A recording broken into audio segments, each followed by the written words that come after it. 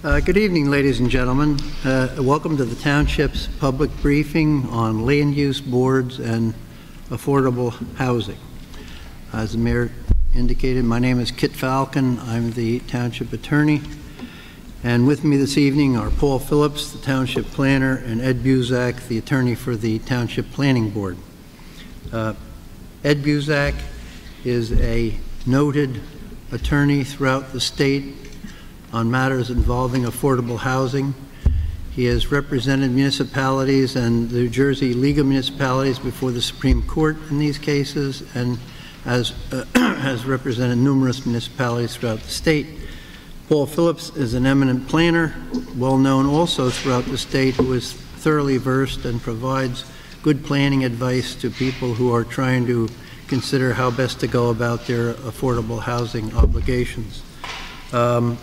At recent meetings of the Township Committee, the subject of land use application approvals and low and moderate income housing were raised. The Township Committee has asked us to make a presentation on these topics in light of the public interest in them and to acquaint people with both the role of the land use boards and the origins of the obligation for municipalities to provide for a reasonable opportunity for the development of low and moderate income housing, as well as an update on where things stand as a result of the recent decisions that have been made in the courts, and some that we're actually yet awaiting. We'll turn first to the discussion concerning the Planning Board and the Board of Adjustment. We're really going to hit these topics in generalities. You can really get into the weeds on these topics if you want to, but I think the point tonight is to acquaint people with what those boards do. And from time to time, you know, people have come to meetings of the Township Committee to complain about approvals that have been granted by the Planning Board or the Board of Adjustment, and asking that the Township Committee take action to reverse those approvals, or they've asked why the Township Committee permitted the boards to make the decisions that they did. The primary thing that needs to be understood is that the Township Committee adopts the zoning ordinances upon the provisions that are in the town's master plan developed by the Planning Board. These ordinances are then implemented by the boards as they consider the applications that come before them. The Township Committee does not have the power to veto approvals once granted or direct how approvals should be dealt with by those boards. With the exception of the fact that the Planning Board has two members who also sit on the Township Committee, the boards operate independently under the provisions of the municipal land use law and the ordinances of the Township, which set forth the particular requirements that are implemented by those boards. So I will ask Ed Buzak to start with a description of the role and responsibilities of the Planning Board, the next item on your sheet. Ed? Thank you very much. It's a pleasure to be here tonight. I want to just briefly talk about what the Planning Board does, how it's constituted.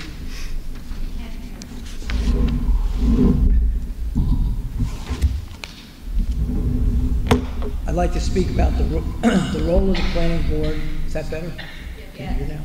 The role of the Planning Board, how it's constituted and created, what it can do and what it can't do.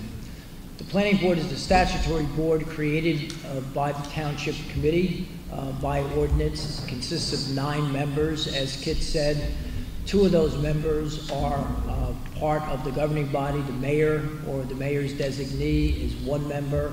A member of the governing body chosen by the governing body is another member. A 3rd member is an official in the municipality who is not an elected official. And then the rest of the members are citizens of the municipality, and they cannot hold another official office in the municipality, with some exceptions, and I need not go through them at this time. The Planning Board has 2 primary functions. The first function is to develop a master plan for the municipality. As Kit said, that master plan is an important document because it creates essentially a vision of for the municipality as it develops in the future. It's important as well because the ordinances that the governing body adopts must implement that master plan, or if they do not implement the master plan, they must set forth in a resolution why they do not follow the master plan. So the master plan is a very important document in the municipality.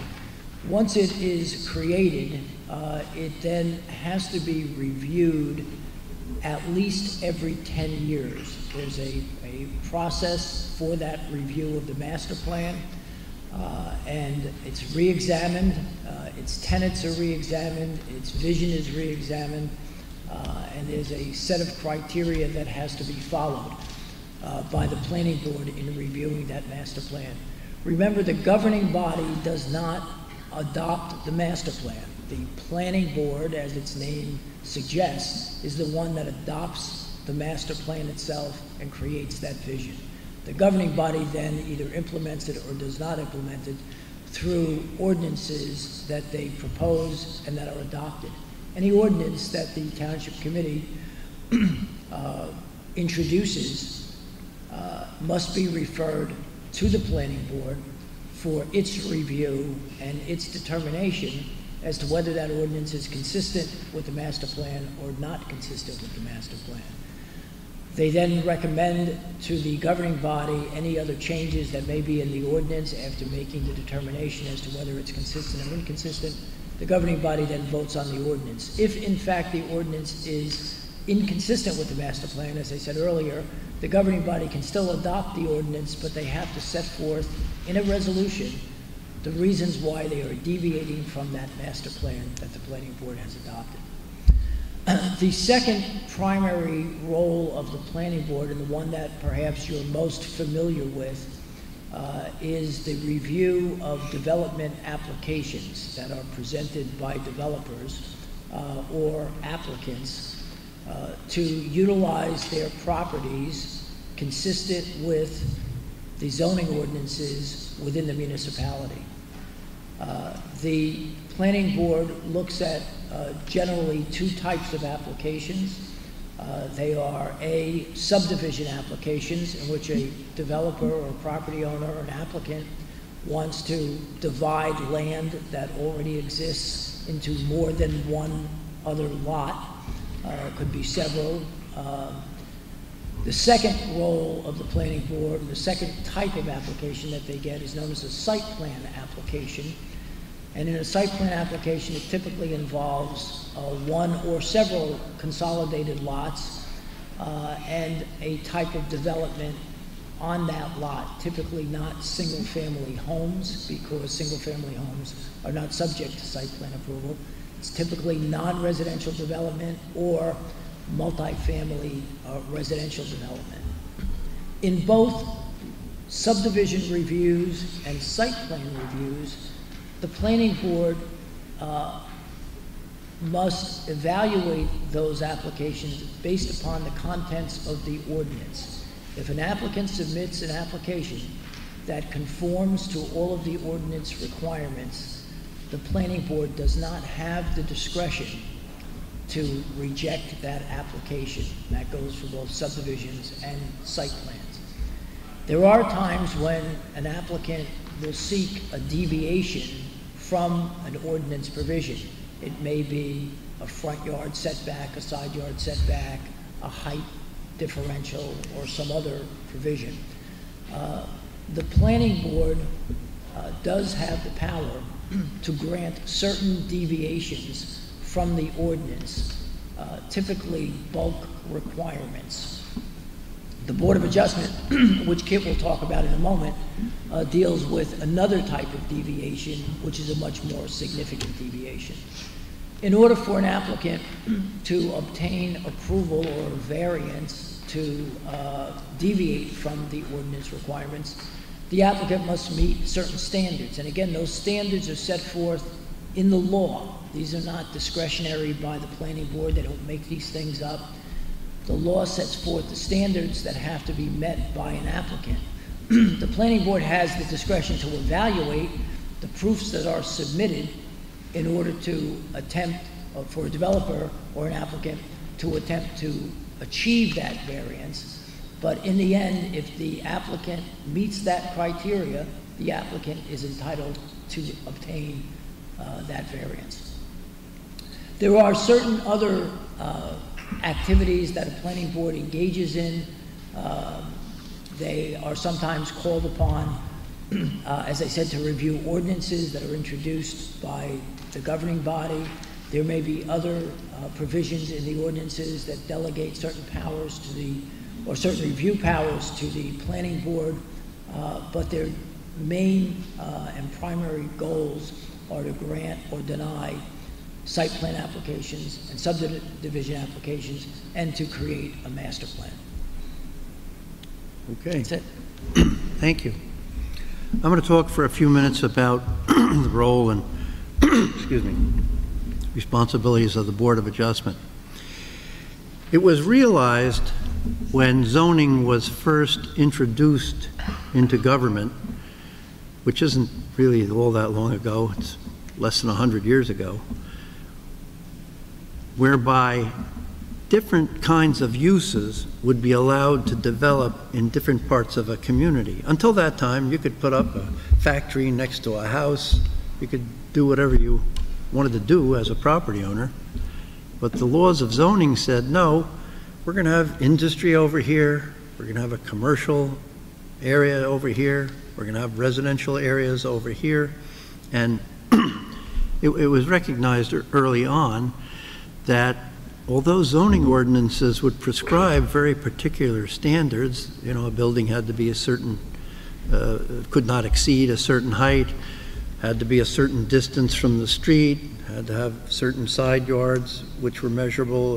Let's say, for example, a house couldn't be closer than 40 feet from the sideline of the lot, that there would be exceptional circumstances that from time to time presented themselves where it would be a hardship on a property owner not to be able to develop their property. And accordingly, the variance procedure that Ed has just mentioned was developed, whereby relief could be given to the property owner. The standard example is, here's a lot. The zoning ordinance says that a residence built on this lot has to be 60 feet from the street. But it happens that in this particular lot, to the rear, there's a dip or a cliff, which really prohibits development toward the rear of the lot. So a variance is applied for, and when the applicant establishes entitlement to the relief based upon a couple of standards that I won't bother to take you through, perhaps the applicant is allowed to build the house closer to the road than is otherwise provided in the zoning ordinance, so as to be relieved of the hardship that is created by the particular topography on the lot. So the Board of Adjustment really came in as a kind of a safety valve to deal with extraordinary or exceptional circumstances that just didn't fit the particular regimen that was in the ordinance.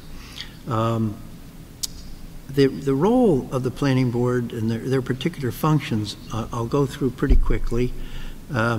First, the Board of Adjustment has the right to hear and decide appeals from the administrative officer. Someone comes in to obtain a zoning permit or a building permit to build something, and the zoning officer says, well, I'm sorry, you can't get a permit for that because it doesn't meet the requirements of the ordinance based on the zoning officer's interpretation. The applicant says, well, gee, I really think that it does meet the requirements of the ordinance. And when the zoning officer denies that permit, then the owner has the right to go to the Board of Adjustment and say, hey, I think you ought to overrule this administrative officer because I don't think he or she is interpreting this correctly. So that's the first role, to hear and decide appeals from decisions by administrative officers. The second thing is not unlike it, to interpret what the zoning ordinance means. believe it or not, these ordinances are sometimes convoluted or not easily understood, and it falls to the Board of Adjustment then to be the board, as between the two, that interprets what they mean. Bulk variances that Ed mentioned and that I mentioned with respect to the example of the house too close to the street mean distance, height, bulk kind of requirements. How far do you have to be away from the street? How tall can the building be? What kind of a backyard do you have to have? And then variances can be granted from those requirements where a case is established. But the big power that the Board of Adjustment has that no other board has is the right to grant what's called a D variance, because it's Section D in the statute, which means it can permit a use or a structure in a zone, in a district, which restricts that kind of use or structure. It's not easily obtained. There are extensive proofs that have to be put in order for one to be entitled to build something that is not ordinarily permitted in that zone. But that's the role of the Board of Adjustment, which requires extraordinary proofs, and has an additional requirement that you must get 5 votes in favor of a D variance, not simply a majority of the quorum of the board, but you have to get, in every instance where a D variance is being considered, 5 affirmative votes. The other 2 are the variances for permitted density or height of a structure, where someone is coming in and proposes to build a structure which is either 10 feet over the required height or 10% of more than the maximum height. Where the Board of Adjustment has made a decision and people have come and have objected and put a case in, or for that matter, people need not have come to the hearings but have become interested in it for one reason or another, they are able to appeal the decision of the Board of Adjustment to the Superior Court of New Jersey for a judge to determine whether or not the board followed the rules that they are supposed to follow, that they're obliged to conform to the standards that Ed mentioned in making their decisions, and if not, then the court can overturn the denial or can overturn the grant, for example, and reverse the decision of the Board of Adjustment. So the final task of the Board of Adjustment, which is really very useful to the Township Committee, is that the Board of Adjustment is obliged to prepare a report annually, which it sends to the governing body, which says essentially, you know, we've been getting a lot of variances for side yard bulk requirements in a certain zone, and we've been granting them all because we think they ought to be granted. We would really like you to think about changing the ordinance. There's no sense us going through this variance procedure every time. It just makes sense. Why don't you change the ordinance to make what we're granting acceptable, so that the ordinance is revised and the number of applications that have been going to the Board of Adjustment for this thing can be alleviated. The only thing in addition that I want to say is that with respect to this planning board and the Board of Adjustment, there are communities that have put this all in one board, one land use board, a joint board, where they exercise the powers of both boards. But that's not the situation in Millburn, and hopefully we have informed you in a kind of a general, superficial way what the roles of these boards are: subdivisions and site plans, and variances from the requirements of the ordinance in the case of the Board of Adjustment. Now, I'm going to turn to the Township Planner to ask him if he would begin to discuss some of the planning criteria that go into the granting of relief by these boards. Thank you, Kit, and good evening. So I guess as the planner on the panel, my job this evening is to give a brief description of the planning standards that would allow an applicant before either the planning board or the zoning board to obtain variance relief. And as Kit mentioned, there's 2 types of variances in New Jersey. They flow from the state's municipal land use law, which is the enabling statute. They're known as either D variances or C variances. D variances are generally characterized as being use variances, and I'll go through them briefly. C variances are generally characterized as being bulk type variances, and I'll also give you just some brief examples. All D variances go to the Zoning Board of Adjustment. C variances go to the Zoning Board of Adjustment where there's no site plan approval being sought in connection with the C variance. If there is site plan approval being sought and there's a C variance as part of the application, that goes to the planning board. Now, the D variances, the use variances, there are essentially 6 of those type variances under the municipal land use statute. There's your classic use variances, as Kit described. That basically is you're applying to build a use that's not permitted within the district. The second type of D variance is an expansion of a non-conforming use. There's an existing building or development, but the underlying zoning doesn't permit it. You want to expand it, you need a D variance. There are also D variances associated with certain height variances. If you exceed 10% of what the standard is for height, or 10 feet, that rises to the level of a D variance. There's something called a density D variance. That has to do with residential development, where if the underlying zone permits a certain density, let's say 5 units per acre, and the applicant is proposing 7 units per acre, that rises to a D variance. There's also a floor area ratio variance, which typically relates to non-residential use. That has to do with how much of the site you're proposing to build on. And then there is the last of the 6 D variances, a conditional use variance. Certain uses are set up as conditional use, where if you meet certain conditions, the use is permitted and you go to the planning board, but if you don't meet one or more of the conditions, it rises to the level of a D variance. All D variances have a higher standard of proof than the C variances, and as Kit mentioned, they also require 5 affirmative votes of the Zoning Board of Adjustment out of 7 members. And if an applicant goes to a hearing and decides to take a vote, and there are 5 members there, that applicant needs all 5 members. So it's 5 affirmative votes, no matter how many of the board basically shows up if a vote is taken that evening. The D variance proofs are basically set forth by both the statute and case law. An applicant has to demonstrate what's known as special reasons. There has to be special reasons as to why an applicant is entitled to a D variance, and this particularly goes to the D1 use variance.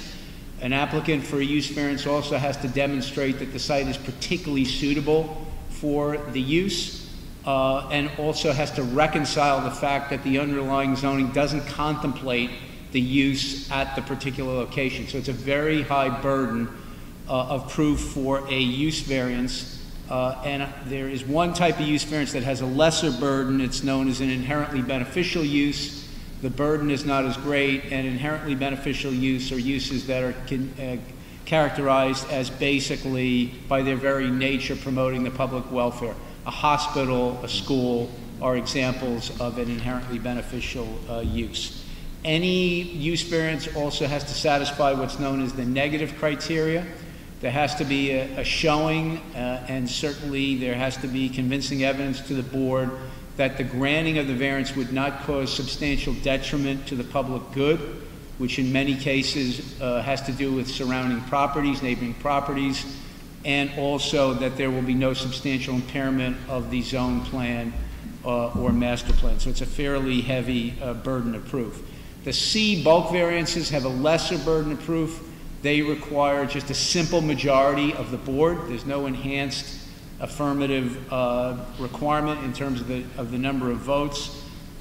Typical bulk variances would be things such as you don't meet the lot area in the zone. The zone may prescribe, let's say, a 20,000 square foot lot, and you only have 10,000 square feet. That's a bulk variance. Dimensional requirements. You don't meet the lot width or the lot depth requirements. setback requirements. The zone may prescribe a front yard setback of 50 feet, and an applicant's only seeking 30 feet. Coverage, both building coverage and impervious lot coverage. These are typical C or bulk variances, and the lesser height standard, not meeting that threshold that I indicated for D variance, also would fall under the bulk or C variance category. And there's two standards of proof, basically, for a C variance. They're known as C1 and C2, again, relating to the sections of the enabling statute. The C1 is your classic, there's some type of hardship or unique conditions affecting a particular piece of property. Due to its shape, you can't meet the setback requirement. Due to topography, there's steep topography in the rear of this, in the front of the site. In the rear of the site, you have to push everything up front. You don't meet the front yard. These are setback requirements. These are examples of types of planning standards that would allow a board to grant a C variance under hardship criteria. Some type of unusual or peculiar situation or condition affecting a particular piece of property. And then lastly, there's what's known as the C2, which we refer to as a flexible C variance.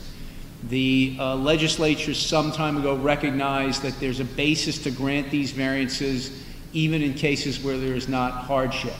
So if an applicant can basically demonstrate that the benefits of granting the variance in a particular situation outweigh the detriments, then there's a basis to grant that relief. And an applicant must also show that one or more purposes of the enabling statute would be advanced. And also, as with any variance, an applicant for C2 variance would have to satisfy, again, the negative criteria. No substantial detriment to the public good and no substantial impairment of the zone plan or zoning ordinance. So I think that gives you some flavor for the types of variances and the standard of proof that applicants must demonstrate in order to be entitled and in order for a board to grant that relief. Thank you. So for those of you who are still awake,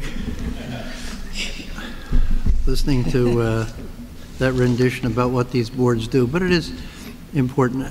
As I said when I started, people come to the governing body and they want to understand what it is that these land use boards do and what they can do, and that was kind of a thumbnail sketch of what the respective roles of these boards are and what some of the rules are that they have to apply in order to grant relief.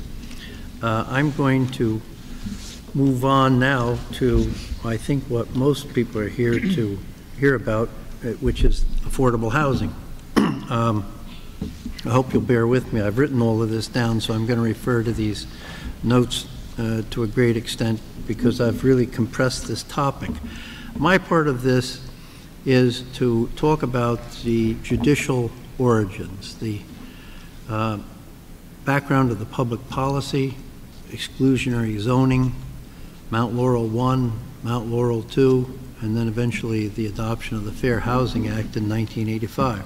There's a long history to this, and we also recognize affordable housing is not something people walk around thinking about. It's not really in the mix most of the time, and unfortunately, by its nature, it often descends abruptly upon a municipality, leaving everybody to kind of scramble to understand what in the world is going on here. I hope that we're going to be able to lay this out in an intelligible way for you, in an understandable way, so that we can all leave here tonight feeling that we've gotten at least an elementary understanding of what this affordable housing situation in New Jersey is all about. I'm going to discuss the origins of New Jersey's low and moderate income housing requirements, starting with the decisions of the New Jersey Supreme Court and leading up, as I said, to the adoption by the legislature of the Fair Housing Act. I'll then ask my colleagues to continue this briefing by explaining the development by the Council on Affordable Housing, that's COA, that outfit you hear about all the time, currently out of business, of low and moderate income housing standards and its implementation of what are commonly known as the Round 1 and Round 2 requirements. Finally, they will address the prolonged commotion associated with the failed attempts by COA to establish Round 3 requirements, leading to the March 2015 decision of the New Jersey Supreme Court, in which Ed argued the case on behalf of the New Jersey League of Municipalities, which returned the issue to the judiciary of the state for resolution. Finally, I'll invite questions from the audience. I ought to make clear at this point that we're not going to discuss any matter that's currently before a land use board of Millburn Township, nor will we speculate on issues related to Millburn Township's obligations concerning low and moderate income housing standards. Firstly, because there's considerable uncertainty as to how this is all going to end up, but secondly, as a practical matter, the Township Committee, when they make determinations with respect to it, those are the people you should hear from, not from the staff or their consultants. I'll attempt to summarize the philosophical and judicial underpinnings of the current public policy in the state of New Jersey, which fosters the construction of low and moderate income housing. Everyone knows what zoning is. We've been talking about that. It's the creation of land use regulations, which in its most understandable sense allocates to different areas of the municipality different type of uses. In 1926, the United States Supreme Court, in the case of Euclid versus Ambler, ruled that the power to implement zoning ordinances was inherent in the local government's police power to promote the public health, safety, morals, general welfare. New Jersey followed suit in 1927 when the legislature ratified an amendment to the New Jersey Constitution that gave the legislature the power to authorize municipalities to enact zoning ordinances, which is what Millburn has done. Over the next several decades, a point of view emerged among housing advocates that the power to zone was being utilized by municipalities not only to locate compatible types of land uses in different areas within those municipalities, but also as an exclusionary technique designed to prevent low-income individuals from living in certain municipalities because those individuals could not afford to build or live in housing that met the zoning requirements. This was generally said to be accomplished by the zoning of large vacant parcels solely for industrial and commercial uses, as well as the creation of zoning requirements which led exclusively to the construction of more spacious or desirable homes on large lots within the municipality. That was the housing advocates' take on what was happening with respect to municipal zoning in New Jersey. Now, this philosophy found its official voice in an opinion of the New Jersey Supreme Court in 1975, now called Mount Laurel 1. The legal question before the court centered on whether it was lawful for a municipality to use zoning ordinances as a means of preventing people from living within that municipality based on the limited extent of their income.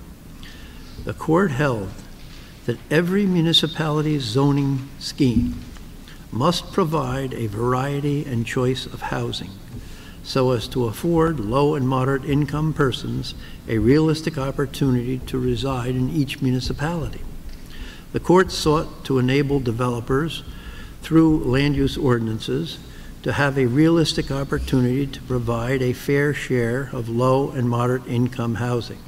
Now, as a practical matter, the announcement of this judicial doctrine did not, in the ensuing years, lead to the construction of such housing to any significant degree. Simply put, developers were interested in developing upscale housing, which they regarded as meeting the desires of the market and the requirements of the public. This was especially true in the outward expanding suburban areas which were being newly developed. Then along came Mount Laurel 2 in 1983. The court stated that it was determined to make the Mount Laurel doctrine work. The court explained, unless a strong judicial hand is used, Mount Laurel will not result in housing, but in trials and appeals. We intend by this decision to clarify it and make it easier for public officials to apply it, whereupon decades of trials and appeals occurred. First, the court held that every municipality must provide its fair share of the region's present and prospective need for affordable housing. Next, the court ruled that all municipalities should provide a realistic opportunity for the construction of decent housing for residents currently living in decrepit housing. The court stated that a municipality must express its affordable housing obligation using specific numbers. The court explained that the Mount Laurel obligation could only be satisfied, quote, if the municipality has in fact provided a realistic opportunity for the construction of its fair share of low and moderate income housing. Notice there now, it didn't say the municipality has to build such housing. It said it has to make, through its zoning ordinances, a reasonable opportunity for such housing to be built. Significantly, the court implemented a builder's remedy, which allows developers to obtain court approval for a project to build low or moderate income housing, even if the town has not approved the plan. This created an incentive for developers to take municipalities to court in the hopes that by providing affordable housing in their developments, they can override municipal zoning restrictions. What that means is that the builder comes to a community which has not satisfied its affordable housing obligations, then goes to court and says, Judge, they have not satisfied their obligation, but I will build a project which is admittedly larger and more extensive and intense than their zoning permits, but I'll build into it an affordable housing component so that there will be affordable housing within this larger project. The court typically appoints a standing master, a special master, who oversees this whole business and who acts in place of the normal zoning power of the municipality. Interestingly enough, although it's kind of an odd coincidence, Gail Frazier, who's the Board of Adjustment attorney in Millburn, and Ed and Paul and I all represent Morris Plains. I'm the planning board attorney there. Ed's the affordable housing attorney. Paul's the planner. And we are just now concluding, we hope, a number of years of negotiations over an affordable, a builder's remedy lawsuit where the builder came in and suggested, if I remember correctly, Ed, it was 800 units. Yes. To begin with. 800 units in the borough of Morris Plains, because Morris Plains had not met its affordable housing obligations. Now we've been able, I won't be able to talk specifics, we've been able to negotiate that number down, and it's going to be more acceptable to the borough than where we all started out. But what I'm trying to do is give you a concrete example of just one of many, many, many such cases that have come to bear throughout the state of New Jersey, where municipalities who had not met their obligations are all of a sudden confronted by builders who take them to court in these builders' remedy lawsuits that I mentioned in order to force the development of projects which will assist the municipalities in meeting their obligations. So, in 1985, in response to the decision in the Mount Laurel II decision that I just described to you, and growing pressures from municipalities to create a way for towns to meet their Mount Laurel obligations outside of the court system, the New Jersey legislature enacted the Fair Housing Act. This act established COA, the agency responsible for developing the state's affordable housing plans and ensuring that towns complied with the Mount Laurel Doctrine. COA's duties, as enumerated in the act, included estimating the present and prospective need for affordable housing, establishing criteria and guidelines for computing every municipality's fair share number. COA adopted sets of rules known as first-round rules, second-round rules, and third-round rules. Suits challenging COA's regulations under the first and second-round rules brought by both municipalities and housing advocates were generally unsuccessful. COA's third-round rules, on the other hand, have been struck down twice by the Appellate Division of the Superior Court due to COA's inability to produce acceptable supporting data for its methodology. At this juncture, relating to the highly litigated challenges to the third-round rules and the recent Supreme Court case to which I referred, I'll turn to Ed Buzak, one of the key players in that litigation, and Paul Phillips, who has represented numerous municipalities in connection with those housing issues, to further describe what transpired from that point forward. Thank you, Kit. When COA was created, it had two primary functions.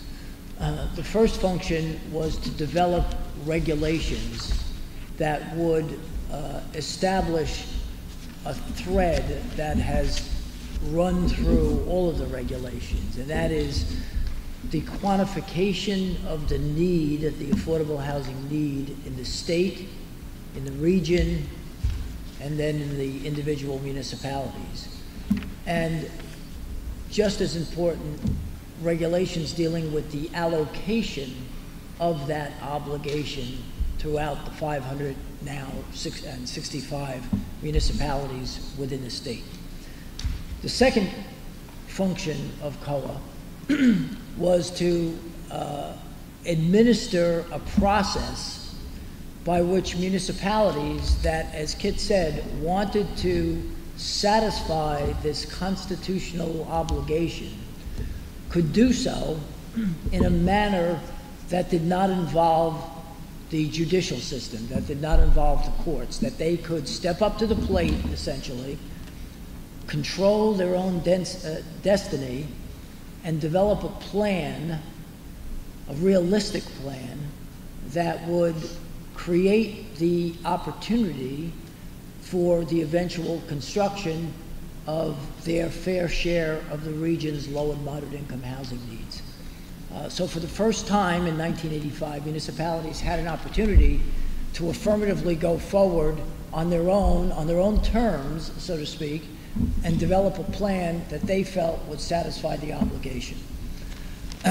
Looking first to the regulations, as Kit said, COA has adopted several rounds of regulations. Their first round covered the period between 1987 and 1993. COA was created in 1985 under the Fair Housing Act. By the time it got its act together and developed regulations, it was 1987 when they actually went into effect.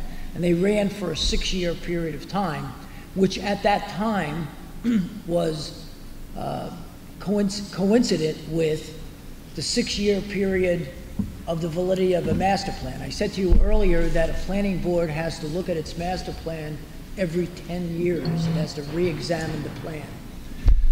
Back when COA was created, that 10-year window was a 6-year window. So COA's regulations dovetailed with the municipal land use law's provisions regarding master plans, because obviously the creation of a realistic opportunity for the construction of affordable housing is a key component of the master plan of any municipality. As I said, the thread that runs through all of these regulations is the quantification of the need. What is that need? What is the affordable housing need in the state of New Jersey? And then have that devolve to the regions and to the individual municipalities. And then how do you allocate that need among the municipalities? Who gets what? What are the numbers, so to speak, that each municipality has to meet in order to satisfy its constitutional obligation? In addition to that, there was another component that COA regulations in the first round, and actually all through their rounds, involved, and that is substandard housing that lacked certain criteria. If it lacked plumbing, if it lacked heating, if it was overcrowded, those substandard units that currently existed within a municipality, occupied by low and moderate income families, had to be rehabilitated in some way, and municipalities were charged with implementing programs that would enable those low and moderate income families occupying those substandard units to rehabilitate them up to code standards.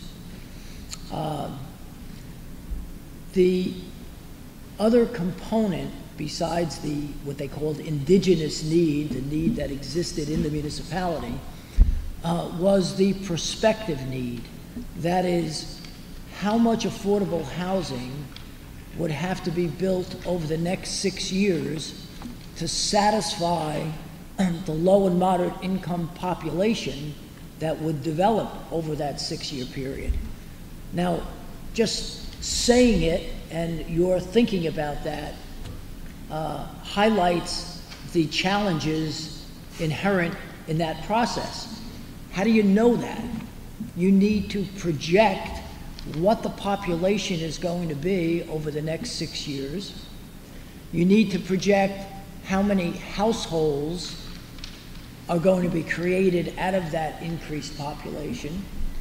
You then need to determine how many of those households will be low and moderate income households, and then how that is going to be satisfied. All of that is speculation. Now, numbers were just not made up. There's data that exists, particularly census data, that's gotten more and more sophisticated over the years, that enable people like Paul Phillips and planners and demographers and other experts to develop methodologies in order to make that projection. But remember, it's a projection. No one knows what's going to happen. No one knew in 1987 what was going to happen over the next 6 years, but they made projections as to what that number would be, the number of low and moderate income households that would be created over that time period, and then took that number, allocated it to regions. There were 6 regions created in the state. Millburn is in Region 2. That region in 1987 consisted of Sussex, Union, Morris, and Essex counties. That number, the statewide number, was broken down to regions, so Millburn had part of that 4-county region. That region had a number, and then that number was allocated among the municipalities within that 4-county region. The mechanism that was utilized to allocate it was, again, not simply picked out of the air. There was a formula that was created that attempted to account for a municipality's responsibility for that expected growth and their capacity to absorb that prospective growth.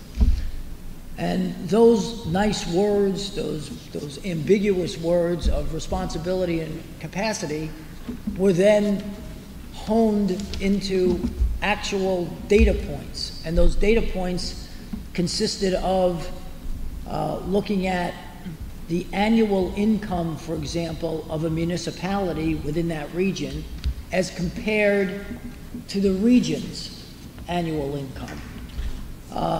It looked at the number of jobs, employment that was existent within the municipality as compared to the employment within the region. It looked at the change in that employment over the last 10-year period of the municipality's job situation versus the region's job situation.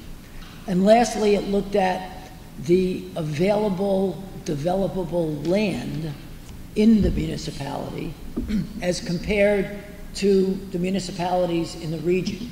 And it took those ratios and applied those to that general number of units that the region had to absorb, and that municipality got what was known as its fair share of the region's low and moderate income housing needs. And those were the criteria in very general form that were utilized to make those allocations. Round one ended in 1993, and COA set about to develop second round regulations. And they utilized many of the same criteria that they utilized in the first round, but they made an important and critical decision that affects all municipalities, particularly Millburn, but all municipalities in the state, by saying that your obligation is cumulative. So therefore, when you were allocated a number from 1987 to 1993, that number was then added to the obligation that they projected from 1993 to 1999. So if you did nothing from 1987 to 1993, that obligation did not go away. That obligation remained and effectively was added to the next round's obligation. And that was a critical decision because, remember, we started this in 1987. We're now in 2017. So there's a huge accumulation of obligations that municipalities have in this state.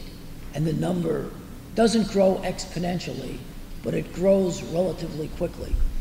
In the second round, COA utilized essentially the same process that it utilized in the first round. There were some minor changes that we need not get into, but it created a combined number of first round and second round. In 1999, when COA set about to create its third round, it started to get the hang of this a little bit, and I think began to realize that this process may not work as you go forward over and over and over again, and that the projections of growth were not accurate, because now in 1993 they could look back at what they thought was going to happen in 1987 and see how close they were. Well, it turned out when they looked in 1993, their projections were significantly off. They had overestimated the population growth, the household growth, the number of low and moderate income households that would be created during that time period, and therefore municipalities were allocated a number that really was in excess of what their obligation should have been. They did adjust that when they did the second round, and utilized, however, the same general formulation to get to the second round. When you got to the third round, they said, you know, this still doesn't seem to be right because we're still off here. So let's scrap that whole concept of trying to project what's going to happen, because we see there's inherent difficulties with that. And instead, let's go to a different system. And the system was known as growth share.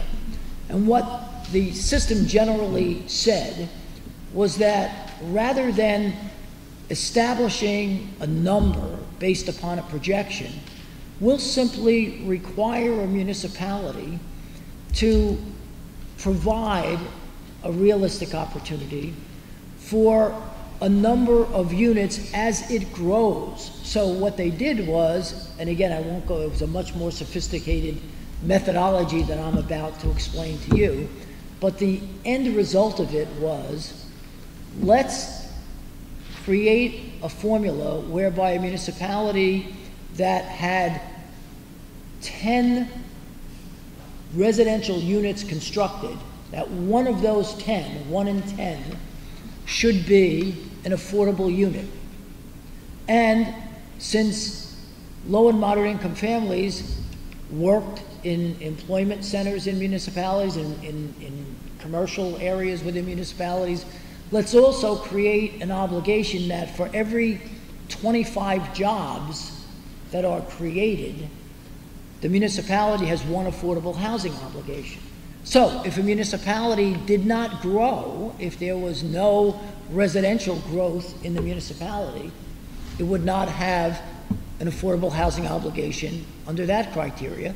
And if there were no jobs created over that, now it got to a 10-year period, there would be no affordable housing obligation, because the projection for that municipality and the reality of that municipality would be there would be no growth. There'd be no population growth, there'd be no job growth. So therefore, there's no prospective need. You still had the 87 to 99 obligation, but you wouldn't have a prospective need. That made some sense in the scheme of things, but when COA adopted those regulations, which took them 5 years to develop, so we got from 99 to 2004, they adopted the regulations that I've just outlined in 2004, and they were immediately challenged. In 2007, 3 years later, so now we're almost up to the 10-year period that this round was supposed to accommodate, the regulations were overturned by the appellate division of the Superior Court. And the court sent the case back to COA and said, while you can use growth share, you need to establish a number. As Kit Falcon said at the beginning when he was talking about Mount Laurel 2, one of the tenets was that you need to establish a number. A numberless system doesn't work. So in 2007, the appellate division said, that's what you've created here. You've created a numberless system. Municipality has no obligation unless it grows in jobs or in residential construction. So we're going to send it back to COA, and you need to refine this. Well, when you think about the concept for a second, those two concepts, the concept of establishing a number versus a growth share methodology, are completely inconsistent with each other. Either you have a number and you meet it, or you don't have a number and you build as you grow, so to speak. So the appellate division's direction to COA was really, in my view, nonsensical. It was completely inconsistent. However, COA, because it was directed by the court to do so, established a growth share system that had a target number. So you can see where this is going, I'm sure. So now municipalities had a target number. They had to zone to meet this target number, but yet their obligation was then really established by the amount of growth that took place. And you have to scratch your head a little bit when you listen to that, because you may, if you're listening, if you're still awake, may think that doesn't make sense, and the reality is it didn't make sense. But COA did it anyway because they were directed to do it, because the court said they had to do it. Sure enough, they adopted the regulations in 2008, about a year later, and they were immediately challenged. 2 years later, in 2010, now we're 11 years after the third round was supposed to be adopted. In 2010, the appellate division, different group of judges, but the same level of court, made the same determination that the court made in 2007. They said, no, this growth share doesn't work. It's invalid. You've still given municipalities too much leeway. There's not solid numbers that they have to meet. But you know what? Maybe that numberless system that the court established in 1983, almost 20 years before that, maybe that needs to be re-examined by the Supreme Court. Well, the appellate division can't re-examine it because it's a lower level court, but the judge, to his credit, put that in his opinion and encouraged the court, the Supreme Court, to perhaps reconsider this. Petitions were filed with the Supreme Court, and it went up to the Supreme Court. They took the case, and they decided, no, what we're going to do is this. This growth share just is too complicated for us. It doesn't work. We want you to go back to the first and second round. Go back to what you did 1987 and 1993 and make these projections. And we already know that those projections, are just that. They're projections. It's speculation based upon evidence, but, that evidence is current evidence. You don't know what's going to happen in the future. No one predicted the 2008 crash. No one predicted the crashes in the late 80s and early 90s in the housing market. So in any event, in 2013, the Supreme Court said to COA, we're going to send it back to you again, but you can't use growth share. You have to go back to the old methodology. So COA then set about to try to develop the old methodology, bring it forward to 2013 and 2014. Court gave them 6 months to do it. It didn't work. COA went back, got an extension for 5 months, I think. It still didn't work. Finally, the court said, we're going to give you a final deadline. And the final deadline is November of 2014. You need to have these regulations in place. If you don't, there's no telling what we're going to do, but we may take this back. So, COA puts its nose to the grindstone, comes up with regulations, meets these interim goals. They even get the regulations proposed early, and on October 17th of 2014, they have them on the table ready for adoption. A couple of problems exist. COA consists of 12 members, an odd number for a regulatory board because it's an even number. Typically, you have an odd number, so you don't have deadlocks. That didn't seem to bother the legislature when they created COA, so they created a 12-member board. Unfortunately, because at that time the governor had not nominated people to fill expiring terms, COA consisted of 6 members, not 12 members. So we were down to 6, and under their bylaws, they could operate with 6. But, of course, 6 is as bad as 12 because it's an even number. And the first motion was made to table these regulations because they had just been finalized a couple of weeks before. And some of the members felt they didn't have enough time to really digest them, so they wanted to postpone it. That motion was seconded, and it did not pass. The vote was 3-3. So the other side says, okay, since we're not going to postpone it, we're going to move to adopt. Well, guess what? That motion failed, 3-3.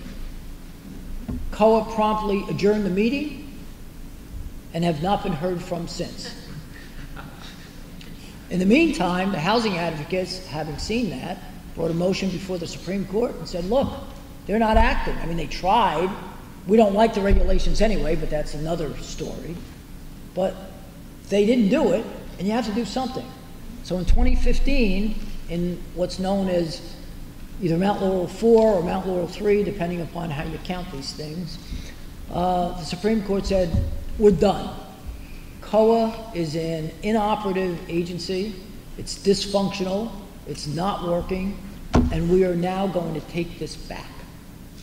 At the time, there were over 300 applications that were pending before COA through this administrative process that I talked about when COA was created, where municipalities stepped up to the plate, developed plans to attempt to satisfy their obligation. Now, of course, they knew what their obligation was between 87 and 99. Those numbers had been established. But between 1999 and now 2015, there were no regulations. So they didn't know what their obligations were. So they were shooting in the dark. People like Paul Phillips were tasked with developing plans that would satisfy an obligation that no one knew what it was. Nonetheless, there were over 300 applications before COA pending the adoption of these regulations, which were never adopted. So the Supreme Court said, okay, look, this is what we're going to do. We're going to give those 300 municipalities the ability to come back to court, to take what they had before COA and simply transfer it to a process known as a declaratory judgment action. We're going to give those municipalities a deadline. Deadline was July 8th of 2015, to file declaratory judgment actions. And if they file declaratory judgment actions and effectively transfer their plans to the court, We will then process those plans. Not a bad idea, but we still have the problem of what's the number? What's the obligation? How do you process a plan when you don't know what the obligation is? That didn't seem to bother the court, the Supreme Court. They said, we're going to send this back to the trial courts. Everyone filed their declaratory judgment actions in the counties in which they're located. So Millburn files in Essex if they were filing, etc. And we'll have the trial judges try to figure this out as to what the methodology is. Well, you have to look at that and say to yourself, that's not going to work. Because first of all, you have 21 counties. You have 15 vicinages. Vicinages are judicial entities, some of several counties. And each of those vicinages had a Mount Laurel judge from back in the old days. And those 15 Mount Laurel judges would take these cases, depending upon which county they were in, and they would have to develop a methodology because no one else was developing a methodology. Well, you could have 15 different methodologies. Well, how do you have methodologies projecting what the statewide obligation is when you're dealing with only a small area of that? And if one judge said this is what the number should be based upon a statewide number, another judge could say, well, I don't buy that methodology. That methodology is defective. Well, that's the system that we're in right now. There are over 250, close to 300, declaratory judgment actions that are pending throughout the state in 15 vicinages in 21 counties. And there's no methodology that has been developed except for one.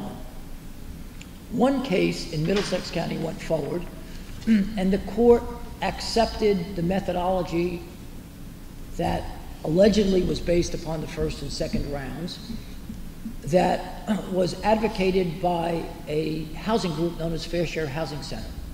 They put their experts on. The judge in that case determined that that methodology was the one that was going to be followed and established that number for, it turned out to be a single municipality in Middlesex County. The next judge to handle a case was down in Ocean County. That took up 3 different counties, but it was one judge who was handling the Ocean County case. He went to trial. I was involved in that trial. We went through 1 day of a trial, and all the municipalities in Ocean County that had filed declaratory judgment actions settled their cases. So there was now no number from Ocean County. Then went over to Mercer County, and we started that case.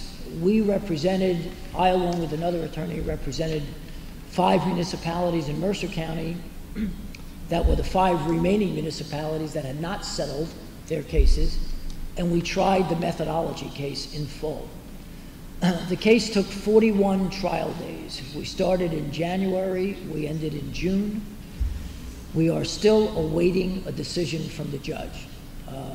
With 41 trial days, the amount of information that was put on the record was extensive, and the judge is wading through that along with an expert that the court hired, strike that the court appointed that the municipalities had to pay for, to assist the court in trying to come up with a methodology based upon the evidence that was presented. That decision we thought would be coming out in September. We thought it would be coming out in October. We hope it's coming out in November, but we think that it's probably coming out in December. But that will be the second case that will establish some type of methodology that may be utilized by other judges throughout the state, including the Essex County judge, who has been awaiting this decision to see where it takes everyone. So that is where we are now. There's no uniform methodology that's been created. We're awaiting a decision in Mercer County. And for Essex County, Morris County, Warren, yes, Warren and Union counties, those 4 counties that make up, of which Millburn is a part, there's been no decision made. So we don't know what that number is. However, the 3 experts, there's an expert for the municipalities that have been hired by over 200 municipalities to come up with a methodology. They have a number. There's a number that Fair Share Housing Center, the housing advocates have, that applies to the 565 municipalities. They have a number.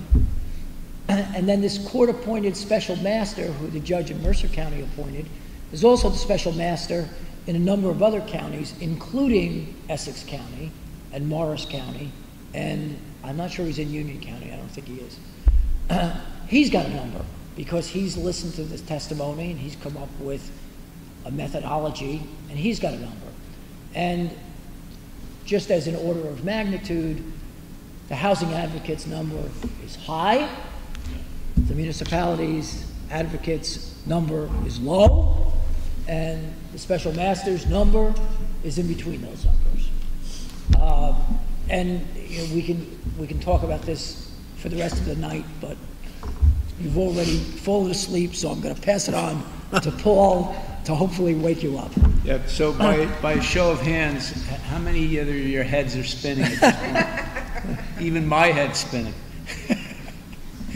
So when I said earlier the number has been floating, you know, that Ed took that from 1983 to the present moment, and it's the most calamitous tale of government ineptitude that I think one could record.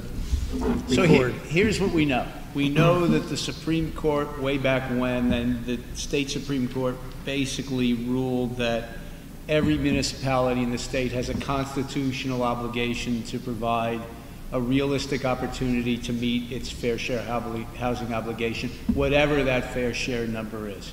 And the way to demonstrate that you can meet the fair share housing obligation, as Ed so eloquently put, is to basically prepare a plan. And this is normally done by a municipality preparing what's known as a housing element and fair share plan. It's basically the municipality's avenue of indicating how it's going to meet that particular number. The problem also, as Ed aptly pointed out, is the real difficulty is how do you begin to think about preparing a plan when you don't have any clue as to what the number is. The one thing that the 3 experts actually agree on, because Ed, the Supreme Court said they had to agree on it, was the prior round number.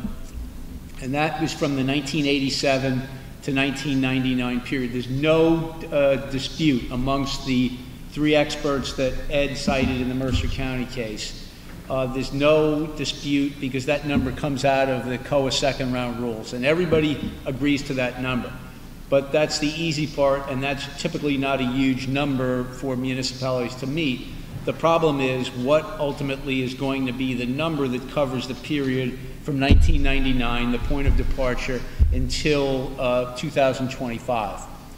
And as Ed has indicated, and I can attest to, the 3 experts in the Mercer County case, the numbers are, they're all over the place in terms of the municipal expert is at a low number, the Fair Share Housing Center is a very high number, and the regional numbers master appointed to be the court's expert is somewhere in between. And I think we're going to certainly be able to get some indication moving forward what that number is going to be as it comes out of the Mercer County case. So that's the dilemma. You have this wide disparity in terms of numbers. How do you plan for that? Now, I will say one thing which is probably applicable to Millburn, and that is that under the second round rules, which are the only rules that courts haven't invalidated, there is a process by which a municipality can seek a vacant land adjustment.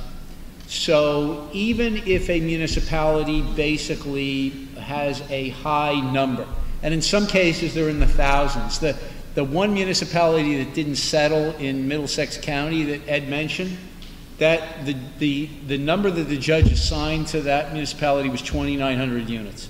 2,900 units. So essentially, a municipality such as Millburn can seek to do something under the rules, which is to calculate its RDP, or realistic development potential.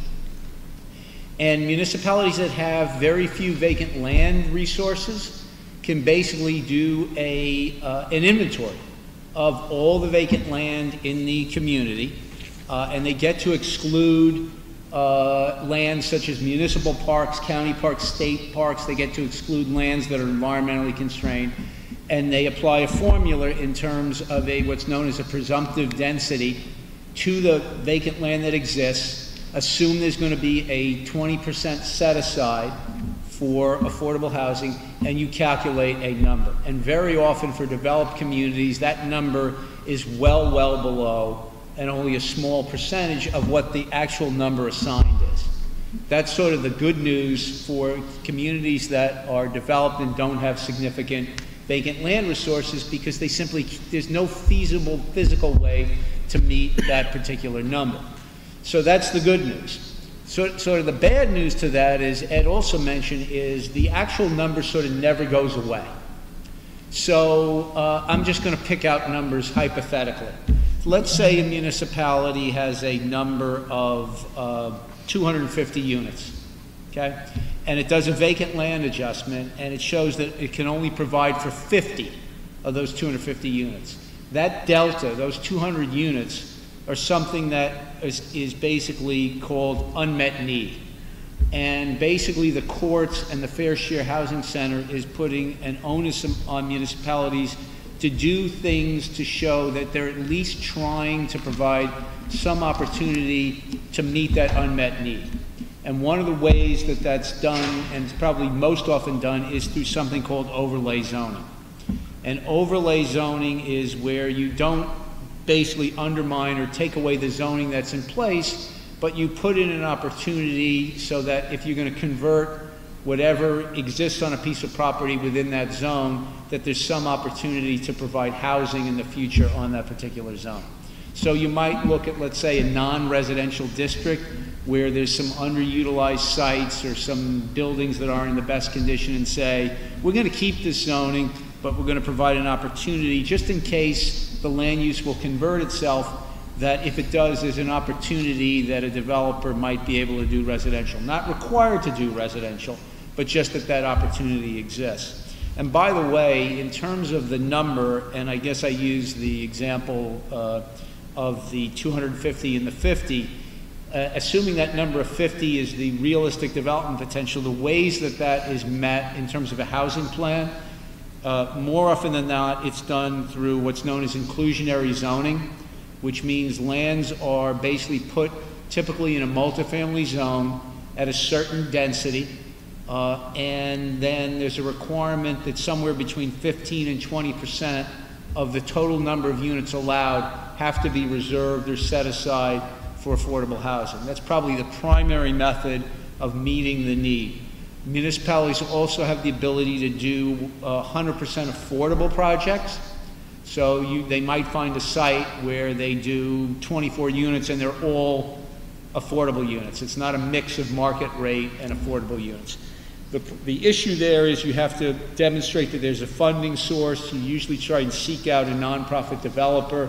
In some cases, those developers need certain sweeteners, like, the municipality has to put up the land. They very often seek highly competitive tax credit financing. So they're difficult, much more difficult than inclusionary zoning, but they're very often part of a municipality's housing plan. Assisted living units. Actually, there's a state requirement that 10% of the beds be basically reserved for Medicaid patients. That counts towards affordable housing obligation. That's another opportunity. Supportive housing, housing for individuals with developmental disabilities. That also can count towards your fair share housing plan. So those are the typical mechanisms that would be in a plan to meet your number. And then for the unmet need, it's typically done through some type of overlay zoning on certain lands within the municipality. So I think that gives you some flavor for where we are now. Still don't have any indication of what the number is, but I think we've kind of brought it to some extent to deal with the situation in Millburn, where, quite frankly, there are not a lot of vacant land resources to meet whatever that number ultimately is. Good. Thank you. We hope earnestly that, notwithstanding the fog of all of that and the volume of it, that we've managed to explain in a fundamental way what has been going on in this state for these decades and where we stand now with respect to affordable housing going forward and the challenges related to it. So I will move next to the, we've got a little time left here. If you want to have a question to pose, please come up and to this podium. It'll record it. They're making a video of this event and they need to get you on the recording. Which you could purchase as you go out. Okay, tremendously basic question here. What's the definition of affordable? You can take it, Ed. I'll start. It's twofold. You need to look at the underlying question is what's a low and moderate income household? Mm-hmm. A low and moderate income household, a moderate income household earns between 50 and 80% of the median income in the region for the same family size. Mm-hmm. A low income family earns less than 50% mm-hmm. of the median income. Okay. The price and/or rents of units that these families can occupy are based upon that income. And I can't tell you, and maybe Paul can give you a better grip on this, I can't tell you the actual methodology they use, but it's generally tied to what a family, depending on family size, can afford, either in purchase or rent, if they were spending, I believe it's no more than 30% of their income if it's a sales unit, and 28% of their income if it's a rental unit, or vice versa, 30% if it's rental and 28% if it's sales. And that amount is then projected into mortgage payments, which are based upon interest rates at any given time, with I believe, a 5% down payment, and you figure out what the price of the house would be, and that number, however that's calculated, which changes in regions, obviously, but that's the number that developer, let's say, who has an inclusionary project, must sell that affordable unit for. And the obligation of developers is to provide 50% of those units, make them available for low-income families, and 50% of them for moderate-income families, which is the 50 to 80%.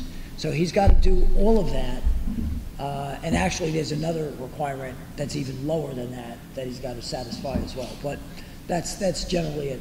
I don't know offhand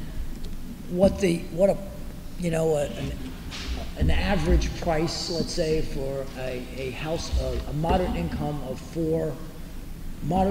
household consisting of 4 persons is. I would venture to say it's in the $130,000 to $150,000 range. Mm-hmm.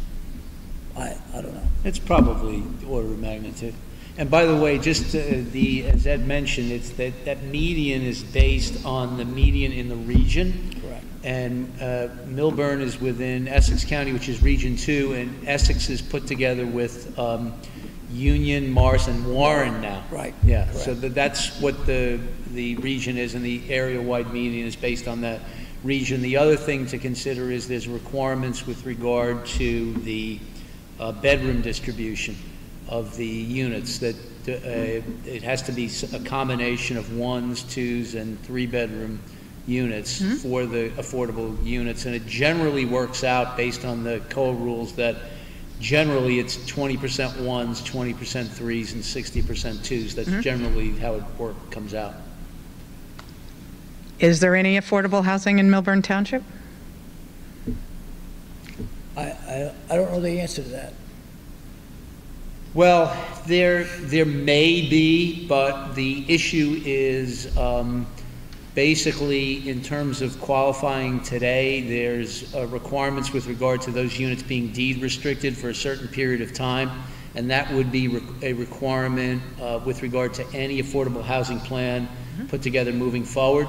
That's not to say there aren't potentially units that are on the market right now that would fall within those ranges based on the COA calculations, but I would seriously doubt that we have deed restricted units out in the market at this point, but there actually potentially could be units where affordable families or households would basically be paying rent at those levels, but again, they're not deed restricted for 20 or 30 years into the future.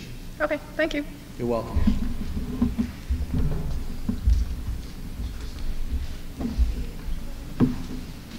Hi, thanks for your presentation. You used a term environmentally constrained, and I'd like for you to elaborate on that in the context of my question. To take an extreme example, I would imagine you couldn't put affordable housing on the Kimbuck landfill or on the PJP landfill, even though it's open space. I would, in my mind, that land would be environmentally constrained by extreme contamination. So what I'm wondering is, are there other environmental conditions that might prevent the construction of affordable housing on a site? And as I mentioned during a town meeting, we know that the proposed site of housing on Chatham Road is within a certain number of feet of a stream that runs through the Arboretum. And way back in what seems like another lifetime, I used to work for DEP, Bureau of Stream Encroachment. And there were many limitations on what you could do within X feet of a stream. And I'm wondering if any of you have had any experience in prevailing against builders on the grounds that, to use your term, a site is environmentally constrained because of a stream, or we also have a former gas station on the proposed site, and I understand that there is some groundwater contamination. Could that likewise be deemed a condition that environmentally constrains a site? And could you speak to that? Shall I take a shot at this? Okay. Yes. So there are, I think, two separate ways to look at and the way to answer your question. One relates to the issue of a municipality inventorying its vacant land resources, which is sort of a theoretical exercise to come up with a number. And then there are the particulars of any prospective individual development site. So let me go through the first. Under the code rules, let's say when we're calculating vacant land resources, that we have and again, this is just for argument's sake, there's a large piece of property that's 50 acres out there. I don't think that exists in Millburn, but let's just do it for argument's sake. Basically, based on the code rules, the municipality has the ability to look at whether there are wetlands on that site.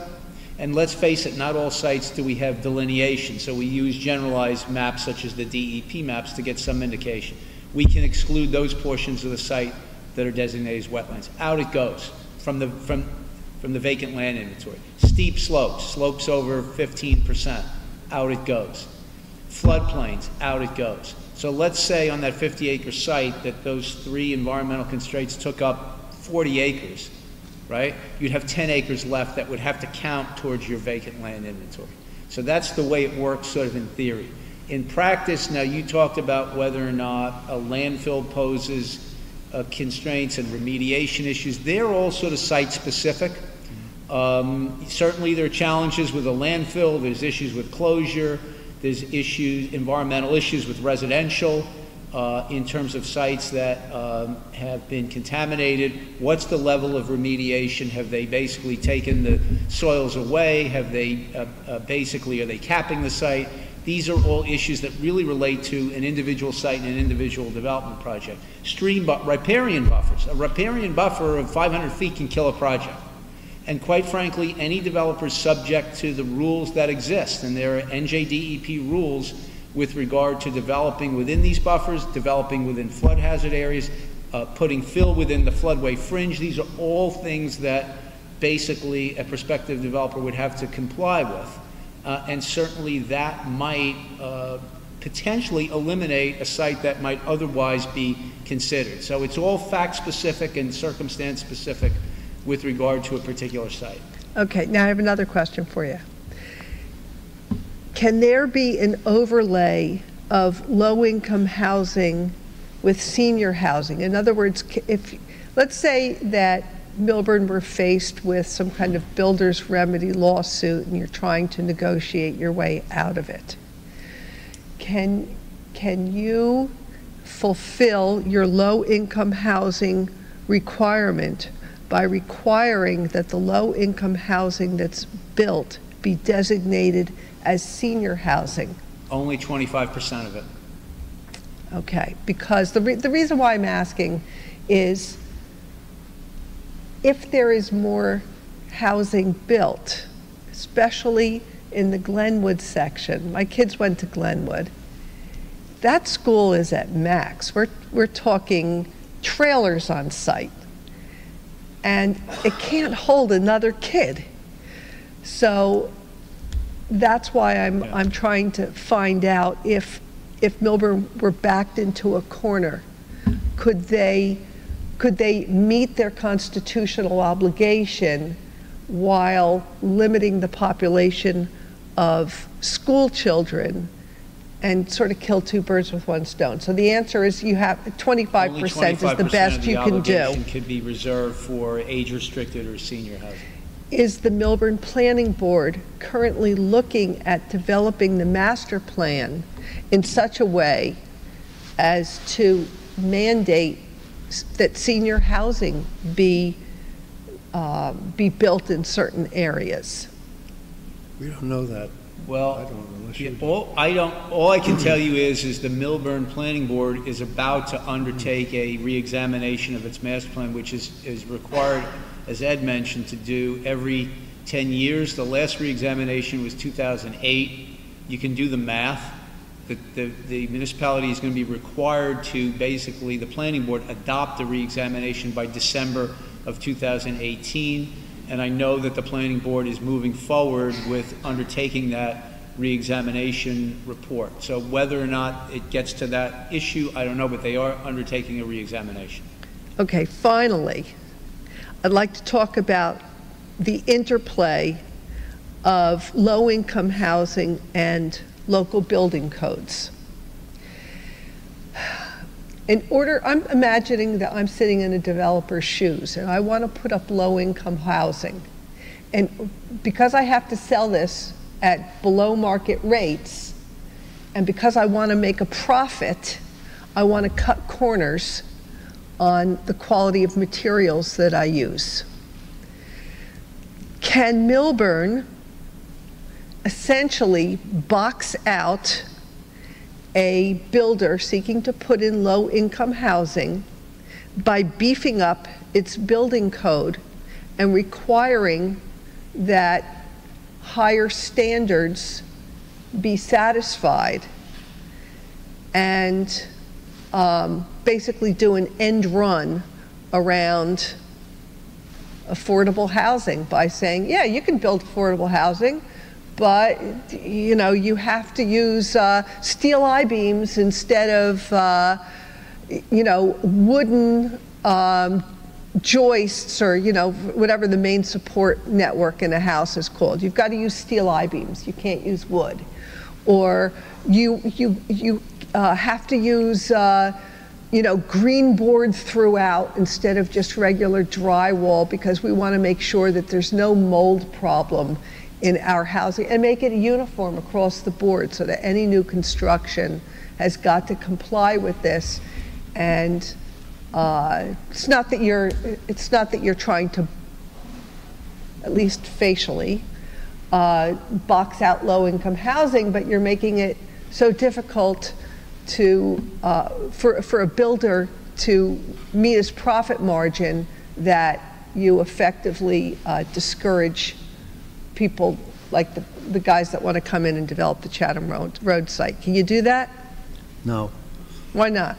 The building code of Millburn is the state uniform. Yeah, it's BOCA, right? You're going by BOCA. Yes.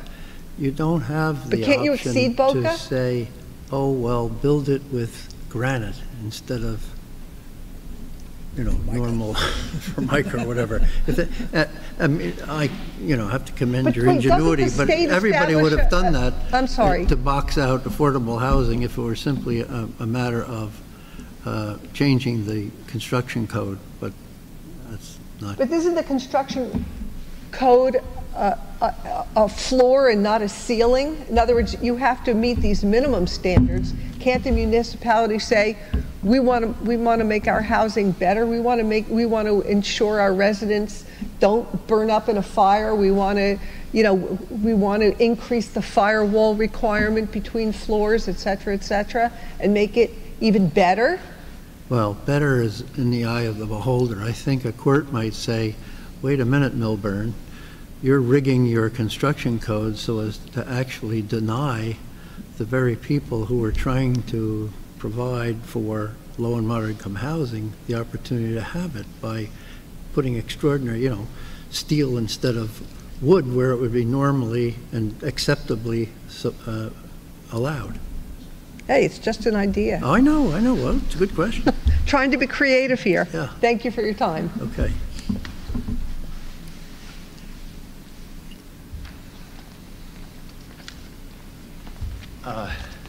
Yes, thank you. This has been fascinating and very, very long and involved, but it's quite a story. The one thing that fascinates me in it is the builder's remedy lawsuits, and I don't know much about them, though the little I've read is that they're based on a combination of using the affordable housing as a leverage, but basing it on return on investment. That is to say, the builder has to be able to afford to do this and make a reasonable profit. Is that correct? Am I correct in understanding that? I'll start. The builder's remedy lawsuit that Kit talked about, that the Supreme Court effectively established in Mount Laurel 2, allowed a, let me step back for a second. Typically, if a property owner challenges the zoning that is on his or her property, they have to challenge it based upon the fact that, for example, it's inconsistent with the master plan, that they've zoned the property into inutility or that kind of thing. He or she cannot, prior to the builder's remedy, could not sue and say, I want a hotel zoning on my property. He can only challenge the zoning that was on there, but could not dictate what the zoning would be. Therefore, when you got into the affordable housing field, a developer who was assembling property only had the ability to challenge the zoning that was on there. So he may challenge and say there shouldn't be, 20,000 square foot lots there. There's something wrong with that. Well, there's nothing wrong with that. What the builder's remedy did was to say, if a developer can demonstrate that a municipality has not satisfied its constitutional obligation, the developer, can get site-specific relief to assist in satisfying that obligation. So it gave the developers a hammer to hold over a municipality, and if a municipality did not have the plan, did not go through the administrative process or now the judicial process, it could now, a developer can come in and say, I have this property, you have not satisfied your constitutional obligation, and I want this property zoned for multifamily housing at 30 units to an acre, and I will set aside 20% of those units for affordable housing. That's the way the process The works. bonus for the developer is that the developer gets many more units than would have been permitted under the existing zone. Well, right, the developer has to make money. Yeah. And by adding the units on, he's able to make the money, because he's not making the money on the affordable units. correct. So he has to have, it has to be a combination of affordable and something else. It could be multi-use as well, couldn't it? It could be affordable units plus something else which generates revenue. And that would make the developer enough money to make the project worthwhile, right? In theory. In theory. Yeah, in theory. Yes. Well, it's interesting though. I don't think I've seen a non-residential development coming in to try to increase a floor area ratio or, you know. Well, no, but it would have the affordable housing portion. It would be a multi-use. It would be the affordable housing in addition to, I don't know, stores or something else. Well, you do have projects, mixed-use developments all Yeah. over that are, yes, that's true. Okay, all right, thank you. Sure.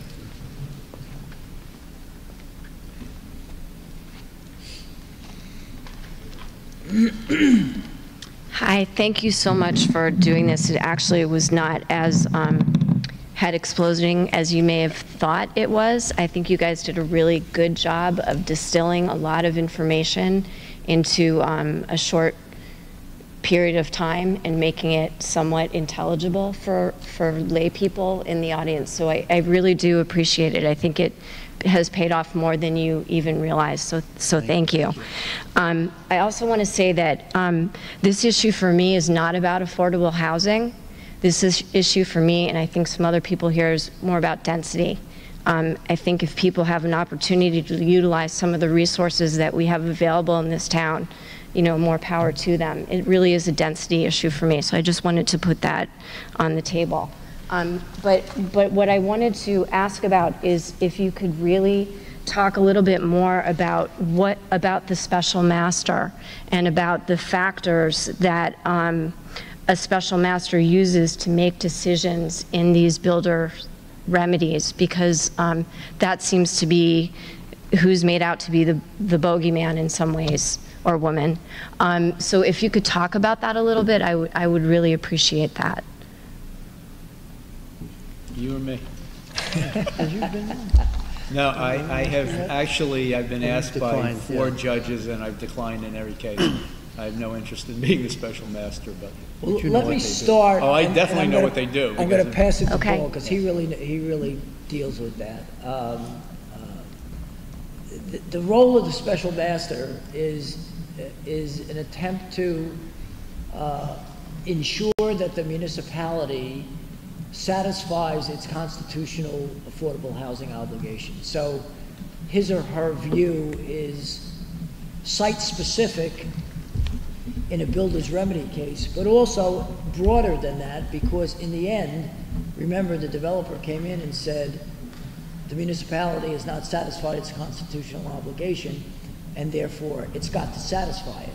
So the municipality, in addition to dealing with that site-specific development, has to now deal with the bigger issue of the overall obligation.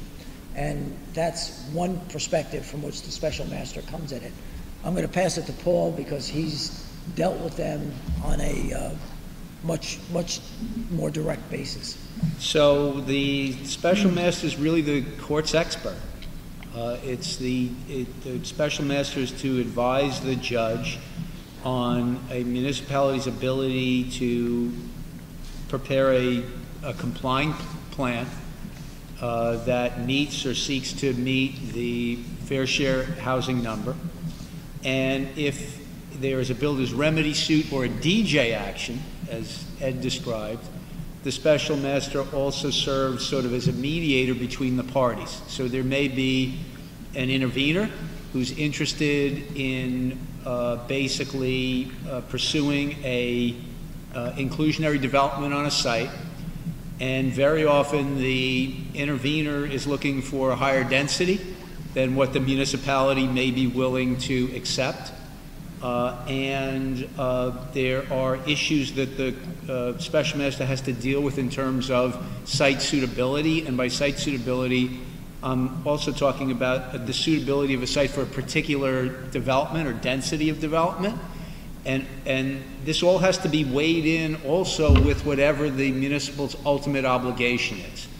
And by that I mean if a municipality has a relatively high obligation, doesn't have a lot of land resources, and there's a developer at the table, that developer will argue that, well, I deserve a higher density because I can take a bigger chunk out of this number which you can't otherwise meet. And the court-appointed master has to mediate that. And it has to look at issues such as, well, is what that developer proposing compatible with the neighborhood? You know, it's a balancing act, basically, what the court-appointed mediator will do. And again, he or she is focused on the overall compliance of the municipality's plan, as well as trying to mediate what's an appropriate basic development program for either a builder's remedy litigant, or in the case of a municipality which is involved in a declaratory judgment action, a intervener in the case who he or she has standing. And essentially, very often it becomes sort of a battle over density. And do the special masters take a look at what the zoning is? You know, if it's do they take that into consideration to what degree? They'll look at the existing zoning. Mm-hmm. They'll look at the surrounding land uses. They'll look at recent development patterns in the area. They'll look at issues such as, is this appropriate for higher density? Is it located in a downtown? Does it have access to transit? All those things will be taken into account by the master in coming to some conclusion and advising the judge, if there's no settlement reached, as to what that master thinks is an appropriate development program and density for any individual site, and how that fits within compliance as part of an overall plan. Okay, so the special master is not necessarily going to come down on the builder's side.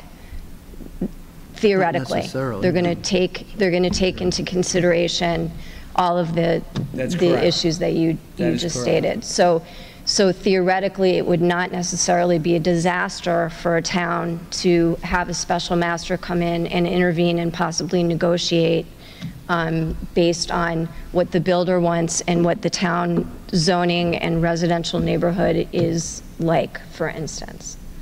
It depends on your point of view. I think many might say that the fact that the special master is there doing what he or she is doing borders on a calamity, because you're going to end up with something that's highly likely to be more densely developed than would otherwise have been permitted under your zoning.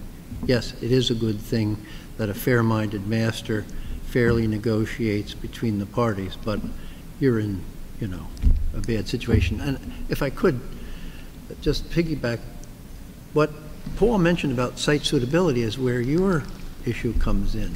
That element of whether the site, there's a site suitability analysis done. The case that we're in another municipality, the site is very large, but has pockets of really terrible contamination on it. Now the developer is going to great expense to remediate that site, to bring it up to a standard where it can be developed, but that is an element where the municipality goes back and say, well, for this reason, that reason, other, you know, environmental constraints, the standing master ought to take site suitability into consideration when doing the balance that you're talking about. Mm-hmm. Okay, and in general, has it been the case that over the years when the special master has come in, that the town has done much worse than it would have if it had negotiated something directly with the builder?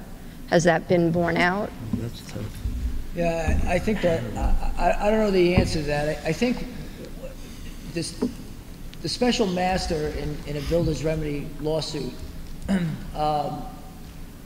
creates a situation where the municipality loses control because the matter has now been initiated by the developer. And, you know, you start off sort of behind the 8 ball because that site now becomes a priority site. And not all these other things of suitability and environmental constraints, all of that is taken into account. But you tend to be a follower rather than a leader. If a municipality is going to move forward with filing its plan, it gets to select how it's going to satisfy its obligation. And it puts it in a different position, just psychologically, I think, and in terms of the negotiation process and the mediation process that a special master would have to get involved with, because the municipality's taken that first step as opposed to sort of being pulled, kicking and screaming to the courtroom, saying, you know, you're going to have to satisfy your constitutional obligation. And there's a dynamic there, I think, that is something that can't be ignored. I'm going to add one other thing, and I don't mean to be cute, I mean to be serious. It often depends on who the special master is. I'm sure that's true. But let me just so I understand. My understanding is that Millburn Township does not have a plan. Is that correct? Correct. The municipality So when you talk about the fear that the town would lose control, it seems to me that we've already lost control because the builders are coming in and we don't have a plan. So we're already behind, you know, we're already at a loss of control. The builders are, just as a resident, it appears to me that the builders are already in charge. So from my perspective, I'm not sure why it's so bad if a special master comes in. Obviously, we would hope it would be the right special master, but it seems to me like the control's gone. Matt Cowley went through, now we've got Chatham Road, word is out. Builders are coming because they know where the township is. I would guess. They've done their research. So I'm not sure what this idea of we want control is when it seems to me we don't have control. And I don't know if you can speak to that or not. It may be a misperception on my part, but I'm just wondering if you can speak to that. In fairness, I think it has to be said it's a fair observation. I don't think we're going to validate or invalidate your particular view of things, Okay. but it is certainly one way to look at it. Okay. Thank you.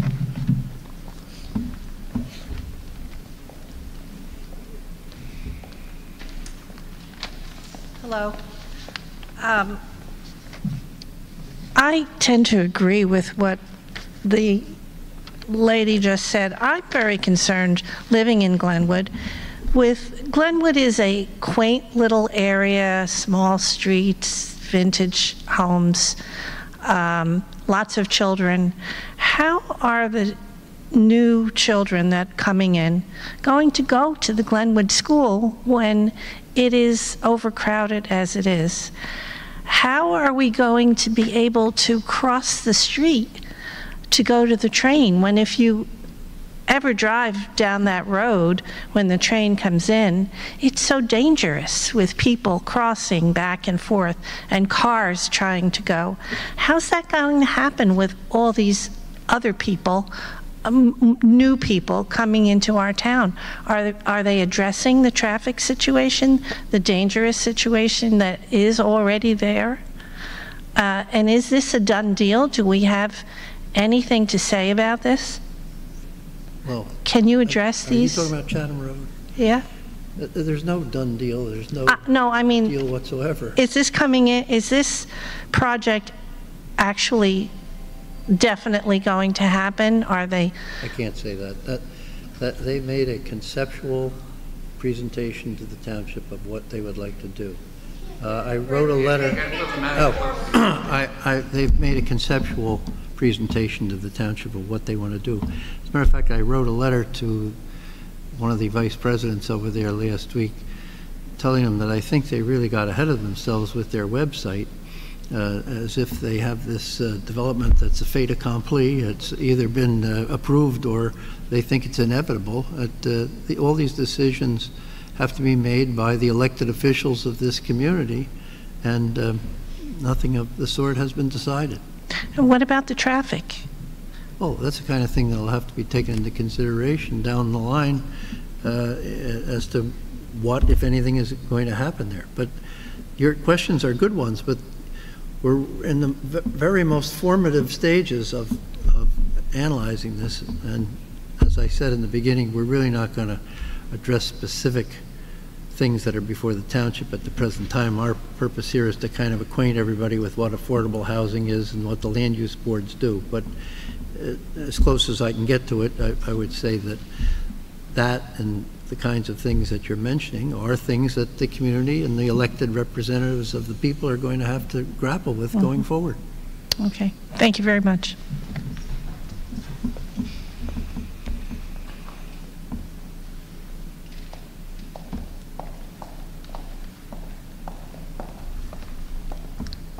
Hi, and thanks so much for your presentation. I would ask you to speak a little louder because we can't hear in the back. But I would just like to clarify one thing about the special master, and maybe you've answered it and I missed it. My question is this: if as in the Silverstein project, there's a if we take that what's on the website as what they're planning to do, is your point that the special master might end up deciding on a plan that's less desirable for the Glenwood neighborhood than that? Is that the fear? That's one question. Or in the alternative, are you saying that if you bring in a special master, the whole town's planning, affordable housing plan will be controlled by that special master who comes in on a builder's remedy suit for a specific project, such as the Silverstein project? That's my question. I would just like to clarify that. You want to take it? Yeah. In regard to your second question. Okay. If a builder's remedy lawsuit is filed, as I said earlier, it is a twofold lawsuit. One is a site-specific aspect of it. That is that site that the developer has an interest in by contract or ownership or otherwise should be included in the plan.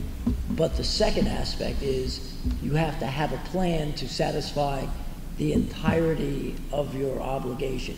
You have to remember that these builder's remedy lawsuits were endorsed by the Supreme Court because between 1975, when Mount Laurel 1 came down, and 1983, when the builder's remedy lawsuit was validated by the Supreme Court, nothing was happening because municipalities were, despite what was said in 1975, were ignoring their responsibility.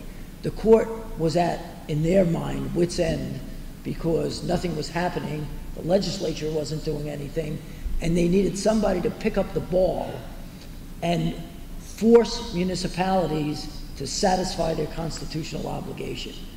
Ergo, the builder's remedy came into vogue and was validated by the Supreme Court to say to builders, we want you to bring those lawsuits to force municipalities, not only to force municipalities to satisfy their constitutional obligation, and as a carrot, as a bonus to you, we're going to give you the right to have your property rezoned to be included in that plan.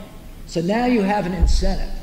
You buy property that's zoned at 1 acre as a minimum lot size, and we'll give you 20 units per acre. Well, that's a pretty good incentive. How about for 52? developers to come in or and say, okay, 82. I'm not really concerned about the constitutional obligation, but if I have to do that, I'll do it because I'll get in return what I want.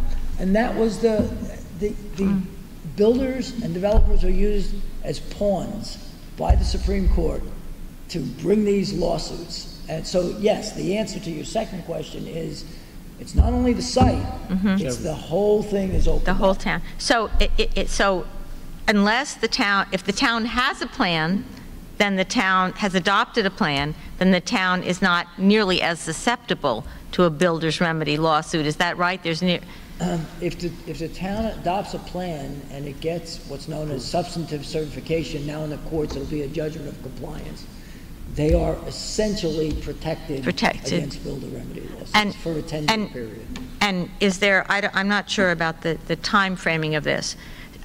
Does the builder get to keep suing if the town adopts a plan subsequent to when the suit is brought, or the builder can bring the suit in while this would take time to go through the courts? While it's going through the courts, the town adopts a plan, and then the builder doesn't loses clout? The builder who brings a builder's remedy lawsuit and is successful in having a court determine that the municipality has not satisfied its constitutional obligation has essentially established his right to a rezoning of his property. But my question is, does the town have to have a plan in place before the builder brings the lawsuit? Oh. Beforehand, the town has an approved plan? Does that have to be the situation, or is it that the township needs a judgment of compliance from the court in order to have the protection? In order to have the protection. And how long does something like that take? Like if our town decided that it wanted to get a plan and obtain this judgment of compliance, how long would that take normally? Or if they wanted to do it as fast as they could? The plan itself isn't what takes the time. It's going through the courts. So, I mean, you know, you got to get through the Essex County court system on these, and I defer to preparing the plan. Is, you know, it has to go through, you know, the planning board has to adopt the housing element and fair share and has to put it together, and then the governing body has to basically agree to basically send that plan as its plan to comply to the courts. So the preparation of the plan itself, you know, can be done within months. It's a question of how long it takes to get through the courts, and I'm going to defer to Ed, who I know can't answer the question, but he can still do it better than me. We got to have a plan. We got to have a plan. You like that, hey? I can't do that. It's not a short process. Mm-hmm. And can the builder get his remedy while this is taking place? If the municipality files the plan, wouldn't that help? Before a builder's remedy lawsuit is filed, the town would seek temporary immunity from builder remedy lawsuits. That does not mean to say that a builder would not be able to participate in the process, but typically they are prevented from then bringing a builder's remedy lawsuit, because remember, the purpose of the builder's remedy lawsuit is to force the town to do what it's done. If it's already done that, there's no reason for the developer to be able to exercise that remedy. Thank you very much. Thanks. Okay. We'll take this last one, and then we're exceeding our rental of the room, I think. Good evening. I had brought up a case at the Township Committee recently, Upper Saddle River versus Mack-Cali. And because we were talking about the negativity of, or the sense was the negativity of going into suit. And I had heard that the mayor of the town had asked the residents what they wanted to do when Mack-Cali came and wanted to turn the Pearson Educational building and build on that property, and they agreed to, go into suit, because I imagine Mack-Cali threatened them with a builder's remedy. And the outcome, from what I could ascertain, is that Mack-Cali originally wanted to build 564 rentals at One Lake Street. They ended up building 208 luxury residences at the former Pearson Educational facility. And they also reached an agreement that the town would get $3.2 million in taxes instead of the $973,000. This included affordable houses, 22 affordable units on the Pearson site and 25 on the borough-owned property. And Upper Saddle River would acquire 9 acres from the Pearson Education property. So it appeared like they came out okay. They were sued in federal and state court, but they were able to benefit from it, I think. And I heard that you were part of that case, Mr. Bruzak. I was. Okay. I am. You still are? I am. Okay. Mr. Falcon had said you would shed some light on it. Anything further? Start shedding. He didn't tell me that before today. Oh, well. You're right. There was a builder's remedy lawsuit that was brought in state court. There was a federal court suit brought as well. The settlement that you outlined is generally correct in terms of the outcome of it. And this goes to some of the earlier questions that were asked, that matter is still in court because while we've satisfied a portion of the obligation, the number of which we don't know yet because we're in the same situation in Upper Saddle River as we are here and every place else in the state, we're still trying to figure out how we satisfy the balance of the obligation that we have. So that case is still going on. We're working on the vacant land adjustment that Paul was talking about in Upper Saddle River because we have the same situation there, albeit much larger lots, but nonetheless, very little vacant land available. And it's ongoing, but the numbers for Upper Saddle River are high, and actually, as opposed to the general norm where I said fair shares numbers are high, the municipal number is low from the municipal expert, and the Reading number, the court-appointed master in some other counties, is in the middle.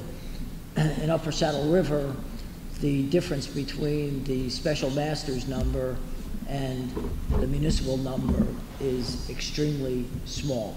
It's 2 or 3 or 5 units. So there's not a lot of difference between those two. There's a bigger difference between those numbers and the fair share number, but not between the other ones. So Upper Saddle River's got a large number to attempt to satisfy, and we're trying to do that, but there'll be a large unmet need, I'm sure. But they did, it appears that they did okay, going from 564 rentals to 208 luxury homes. Well, Upper Saddle River had also instituted a program back from 1998 where they began to assemble property and purchase property for an inventory that they would utilize to satisfy its affordable housing obligation. And the 25 units that you were talking about that are off-site are being built on land that the borough of Upper Saddle River owns that they had acquired for these purposes. So they had been doing this for a while. They've been doing planning since, on it. Yes, since the late 90s. Thank you. Okay.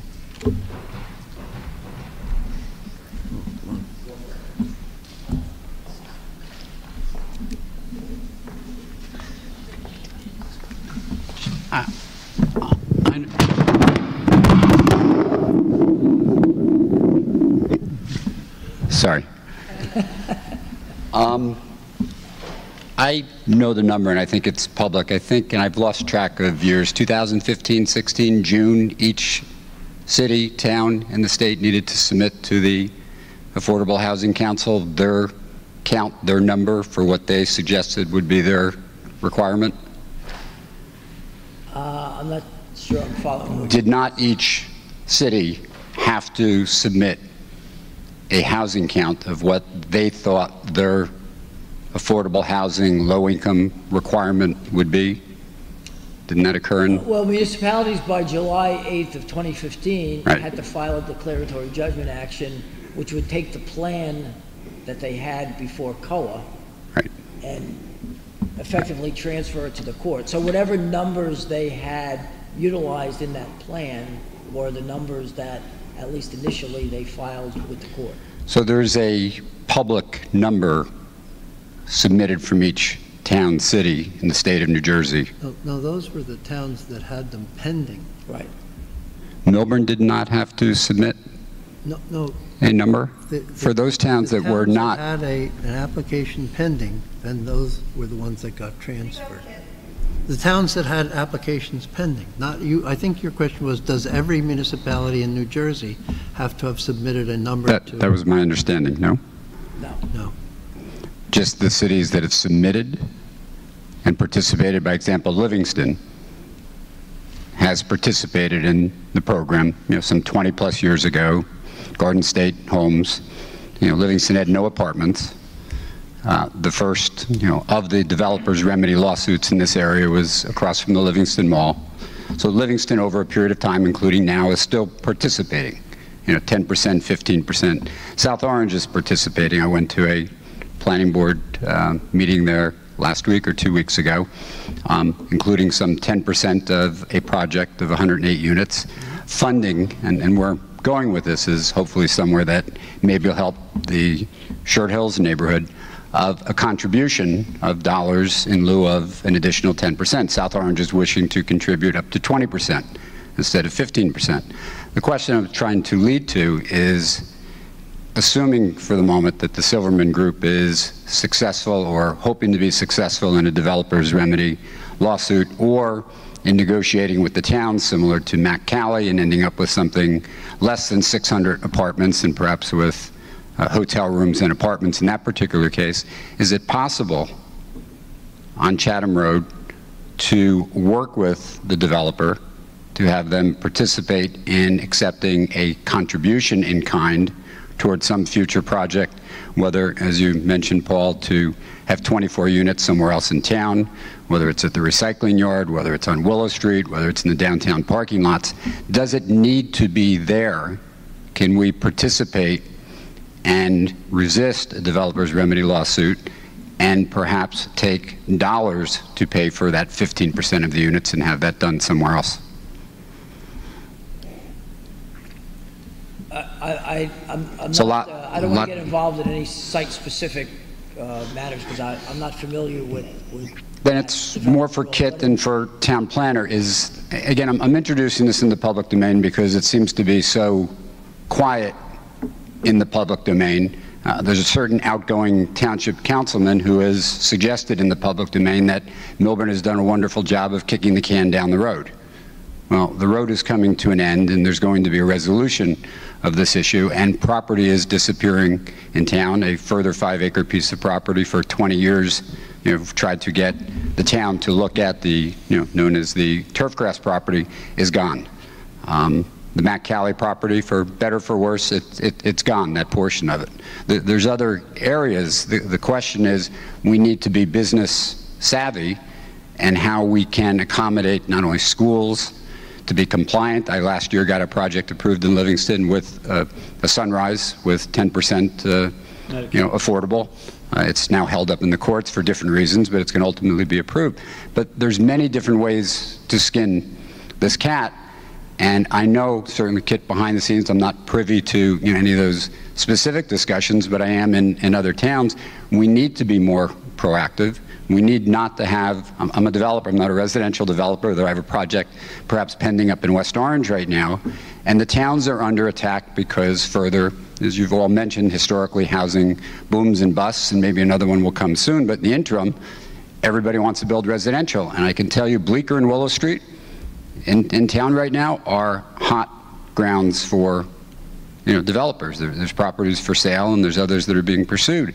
I don't wish, as a resident, I wear a different hat as a developer, but we should be controlling our destiny to the extent that we can. It's a very perilous and a difficult, and you're three of the more prominent people in the state of New Jersey, just from my readings of things going on, and here and listening to you, there's no firm, statement that you can make as to, the quantity of units, the location of the units, as to the mediator. And, that's, discomforting. What we perhaps can control is where, this development is going to occur. I'm concerned that the property, a house on Old Short Hills Road that's been for sale for a number of years on Jefferson and Old Short Hills Road, developer, hey, I could be interested coming out of this meeting tonight to go put that property under contract and say, hey, I'm going to put 120 residential units on a busy road. There's plenty of busier roads than that in Essex County, Morris County, with residential buildings all over the place. We are at risk. And a township committeeman is thrown out of office tonight by a substantial margin. And to this public, we community need to answer to the mayor who is here, who's just, for those who don't, is re-elected to the township committee with another new person. We need to be responsive. I know you respond to the people who, run the town and aren't here to respond, to the public directly as to how you do perform, but it is something we are leaving ourselves significantly in the risk of having something in a location. There's a 5-acre piece of land on Montview. It's a significant residential property in a significant residential area, but it's 5 acres. If it's 10 acres, 15, when does that take away, the residential character if a property is large enough? So I think you're making very strong arguments to be proactive and to do a plan, if I'm hearing you correctly. We, at the minimum, need to do a plan and address this as aggressively as we can while pending what's out there in the public domain. But please don't wait for another, it's been implied and suggested by elsewhere. There's going to be another, and it's coming soon. Right. I happen to know of one particular piece of property. It's not me, and it's going to be coming in front of the town if it isn't already. I can't speak for, the mayor, but it's coming. Thank you. Thank you. With that, we appreciate your steadfast hanging in these couple of hours, and we all look forward to coming events in this regard. Thank you very much.